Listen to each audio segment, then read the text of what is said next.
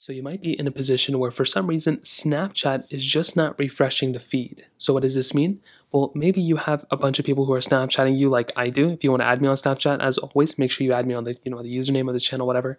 Or maybe the stories that you have also don't show you the updates or anything like that either. So if that ends up being the case, the only way to fix this for the most part, at least the first thing I'd recommend doing, is making sure you're connected to Wi-Fi, internet, data, whatever you have in your area. You want to make sure you're connected to an internet connection of some sort.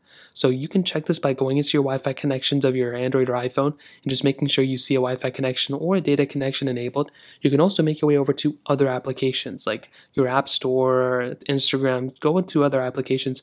If you're not able to load anything else, well then that's probably the error. It's probably because your internet connection is not working.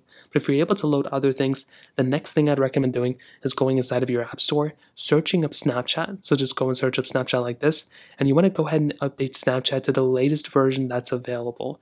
The reason for this is basically because if Snapchat, has an issue, and maybe if you're on a very old version of Snapchat, they probably already fixed this issue. So just go ahead and update your version of Snapchat, and you should be good to go for the most part as well.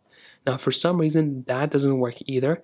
Another thing you can do is by going through and seeing if Snapchat is actually down. So what this means is Snapchat servers, they may actually be down, meaning they just aren't working, or maybe there's an issue. So you can actually go to websites like downdetector.com. I like that website. You can go to any other one you can as well. It doesn't really matter. But personally, I like Down Detector. And you can go to this website, and what you can do is you can just see if Snapchat is down.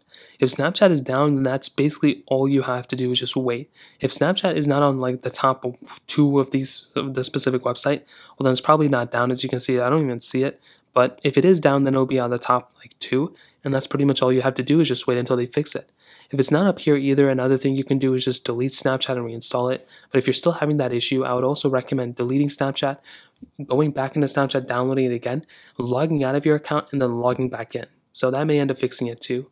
Those are pretty much the main ways to fix it though. If you have any other thoughts or questions, please let me know in the comment section below.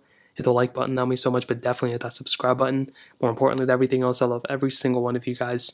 Hopefully I'll catch you guys in the next video. Peace out.